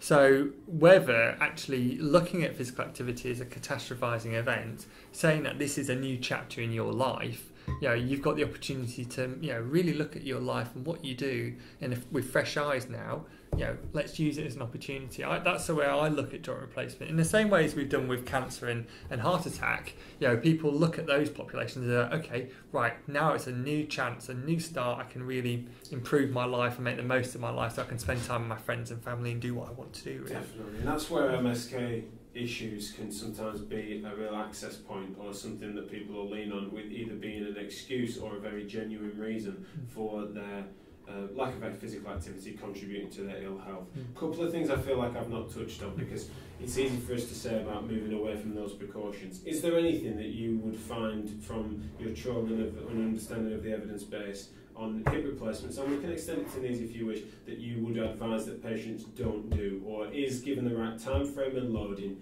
anything goes on hip and knee replacements? I think particularly in the first, I think people should recover in the first 4 weeks particularly. I think if you think about it, these patients, hip or knee, have had a surgical insult, so to speak. They've had an operation, they'll have soft tissue trauma. In any extensive soft tissue trauma, in any soft tissue injury, those soft tissues need to heal. And I think physios feel very comfortable, and particularly those that have worked in plastics feel really comfortable about this idea of tissue healing, surgical procedures, and healing of soft tissues. We sort of forget that in orthopaedics, I think, often, because we often think about these 6-week periods. It's like, oh well, we're not going to do something until 6 weeks, and then, but actually the body heals. You have this, you have inflammation, proliferation, remodeling, and we need to think about that remodeling phase of what we do from our physical activity and recovery point of view. Especially an otherwise well person. Yeah.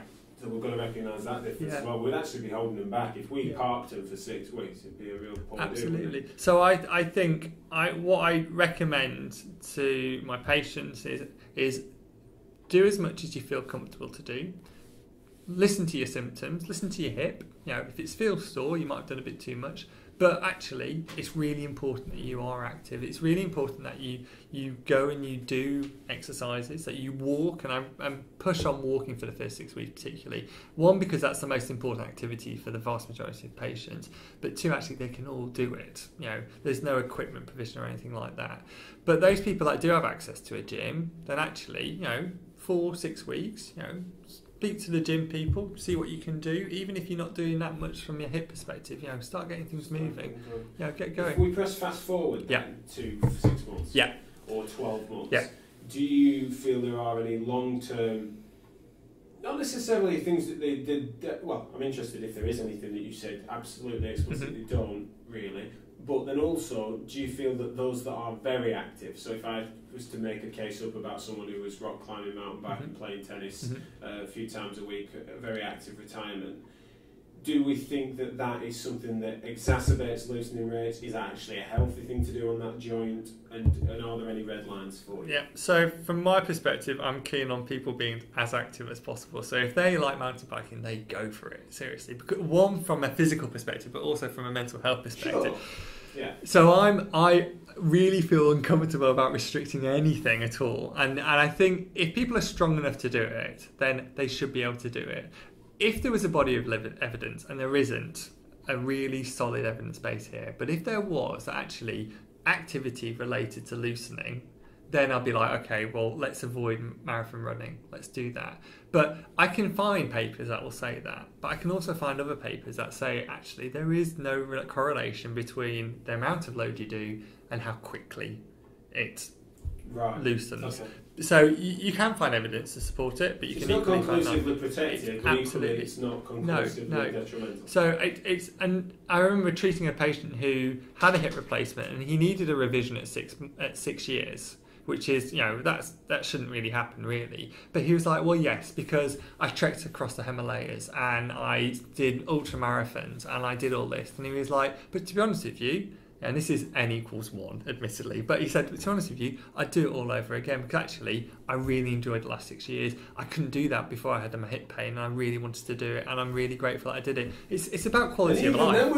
Even with him, we wouldn't necessarily be able to know that wouldn't have been your chance. No. Well, we could, if we were being clever with him, we could say, well, I'm glad you were so active because this clearly might have been loosened at 4 years if you weren't so strong. I know that I'm playing a game there, but generally speaking, we just don't know, do we? No. And like you said, that man's quality of life means he has no regrets and he's lived a happy and healthy life. Absolutely. Then we could argue, because if you think about it, which we haven't talked about in terms of health economics, consequentialism means that it could well be that he's been very well. Yes, he's then needed a revision at a cost, but he's also otherwise healthier, which is a health benefit and economic benefit to the rest of us.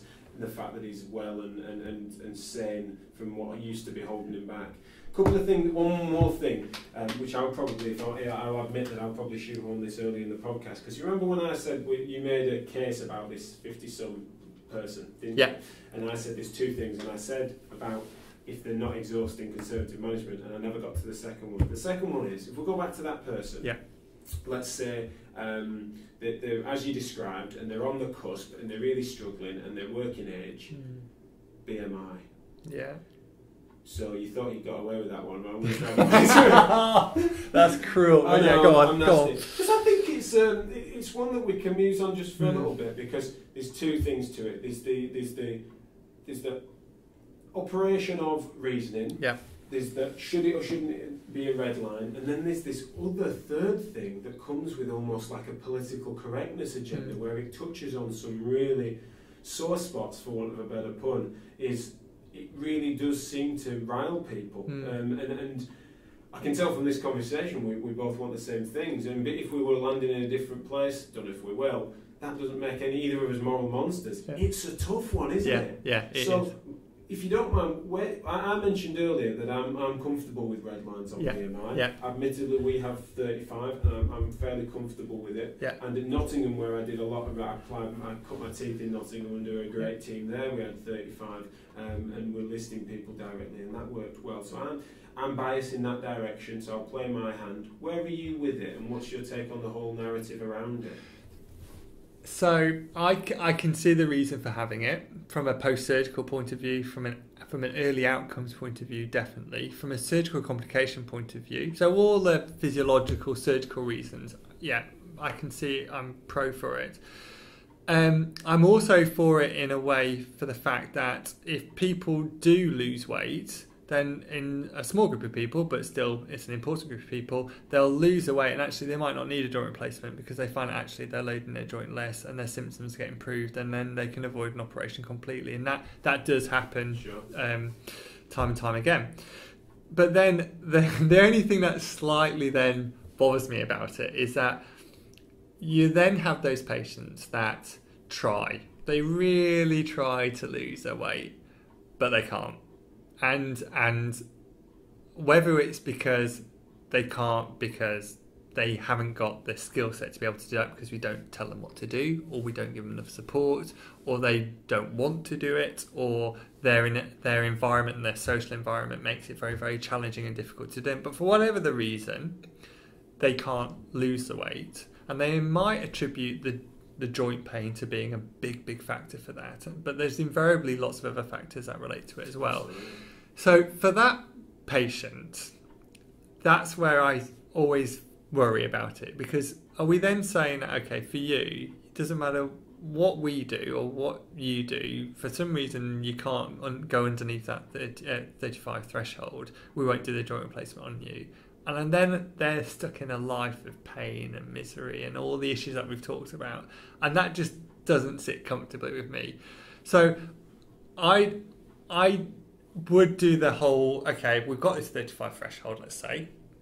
We follow that threshold, and then we give people everything that we can do so that they can get underneath that threshold. And if they still can't get underneath that threshold within a certain period of time, then on a case-by-case basis, we have to review that. But they're fitter, stronger, more flexible, they've taken their medication, they're advised on it, they've exhausted conservative options but not been able to dip under the threshold.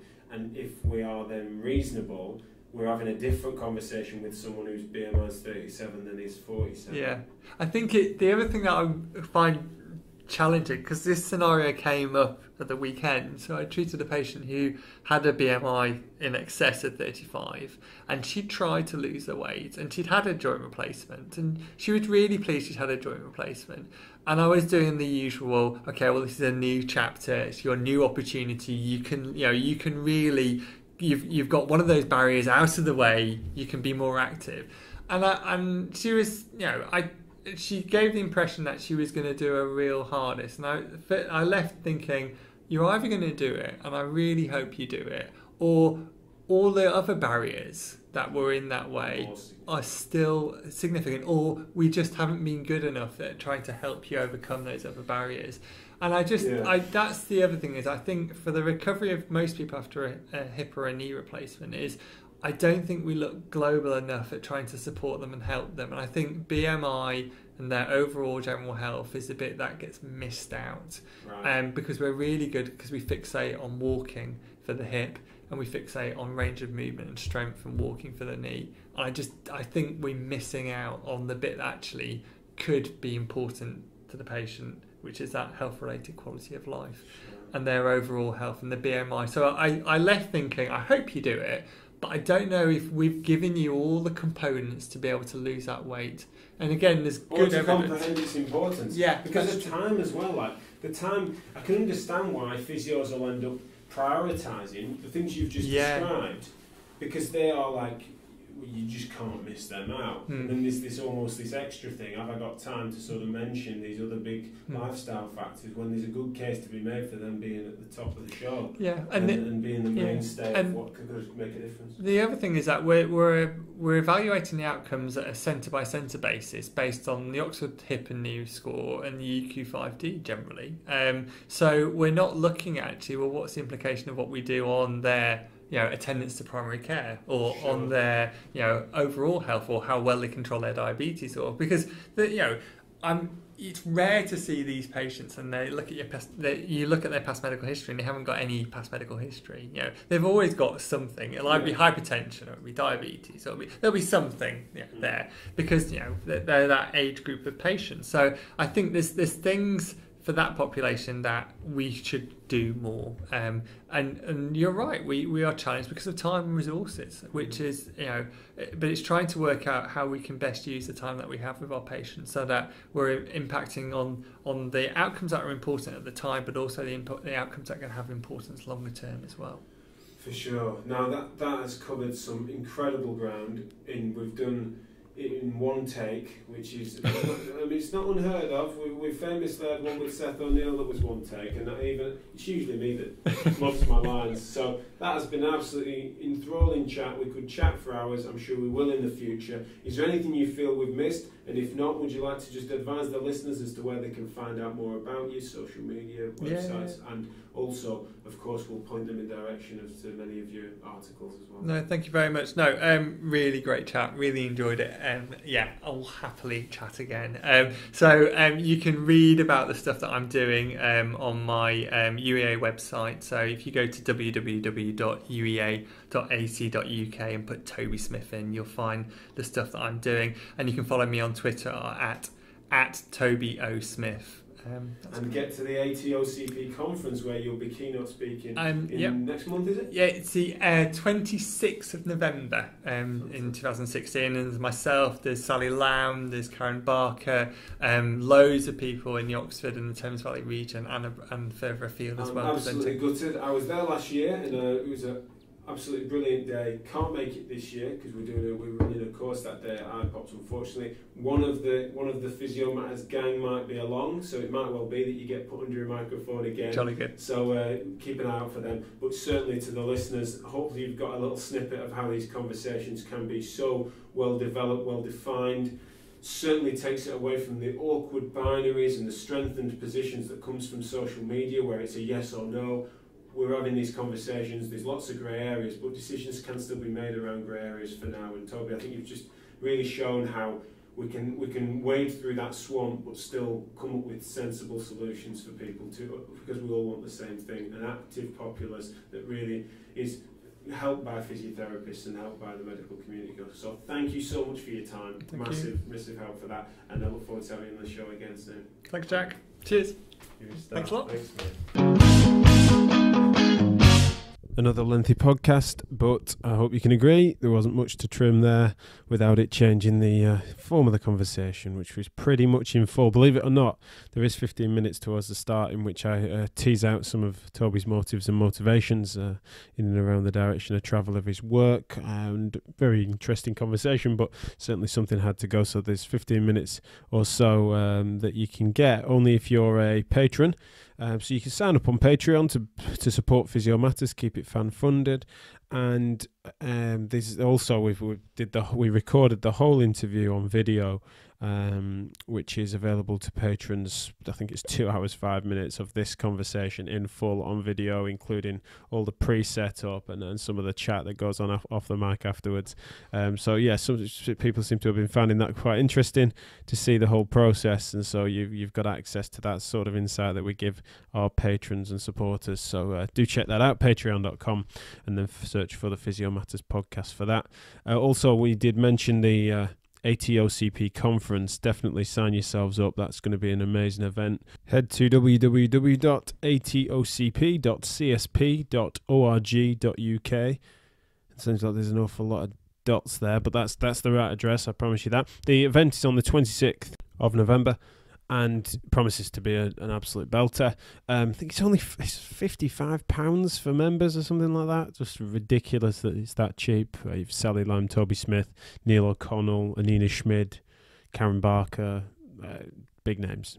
It's a little geeky celebrity moment for me, with just reeling off these people. But yeah, trust me, it's some great thinkers there, and some great debate as well. I mean, the hip precautions thing is actually being pitched as a debate, which needs to happen more and more in courses and conferences. And yeah, Toby's involved in that, so absolute cracking thing. If you've enjoyed this, then you're bound to enjoy that. The very last thing to mention is ways in which you can support the podcast. On Twitter at TPM Podcast. I'm at choose_health. And then we've got our guest today, Toby O. Smith. I imagine that's a middle name, like an Oliver or something, but I sort of hope it's like a hip nickname, Toby O. But I might start calling him that. I don't think that's going to go down too well. Not necessarily with him, I just don't think it's that funny. Leaving reviews on iTunes and Stitcher and the like, massively helpful for the podcast ratings and things. And we're really sluggish on plugging that. So if you really do want to make a difference, then please do support us there. Even if it's a bad review, just let us know. But also then you've got your direct ways of supporting us to try and get us fan funded and keep us ticking over as we see we can do. And that's on patreon.com. And then also we have a PayPal donate button. If you want to make one-off payments rather than supporting us on a monthly basis, you can head to choosehealth.co.uk and then click on the Physio Matters podcast button there, or it is the-physio-matters-podcast is the / after choosehealth.co.uk, and you can find on there the PayPal donate button. You can actually set a recurring payment in either PayPal or on Patreon, and there's absolutely no obligation to remain for any period of time or anything like that. Some people might want to do it for a few months. We do seem to be retaining patrons, which is obviously brilliant news. So if you do want to support us, then it seems to be worthwhile for a few people. So that's really good. And whether you choose to support us directly or just try and share this across social media with your friends and colleagues and playing it for in-service trainings and all that jazz, that's absolutely brilliant. Myself and Jack March will be presenting at the European Registry World Congress of Physiotherapy. That's in it's not April, sorry. That's next week, so November, in Liverpool. I don't know why I said April. That makes absolutely no sense. And we'll be chatting about the Physio Matters journey so far. If you happen to be going to that event, please grab us. We'll be in our Choose Health uniforms. It's got Physio Matters logo on the sleeve. You shouldn't be able to miss us. Or you'll probably get a sticker on your forehead or back. And so, we'll be there causing some mischief and speaking loudly. And we're doing a live, Physio Matters live at the event as well. We're sorting that out. That's kind of to be finalised by the organisers soon. So you're hearing this first. Myself and Rachel Moses are going to be talking about the future of the NHS in a live broadcast, which you'll be able to get on Facebook live at the time, but also then we'll record it in high quality and put that out probably as a bonus episode, or potentially even if it's good enough, then it might make the December full episode. We just don't know. We'll see what we do with it, but that's going to be exciting. So if you come into that event, then great, come and see us, say hello. Someone watch us talk as well, someone has to. But then also, please do have a little look and tune in on Facebook Live for that, because that should be a really interesting discussion, big question and answer session that we're going to leave time for at the end to hopefully gather a bit of a crowd. All right, so thank you very much for this month, and you've been listening to the Physio Matters podcast, discussing physio matters because physio matters. Bye for now.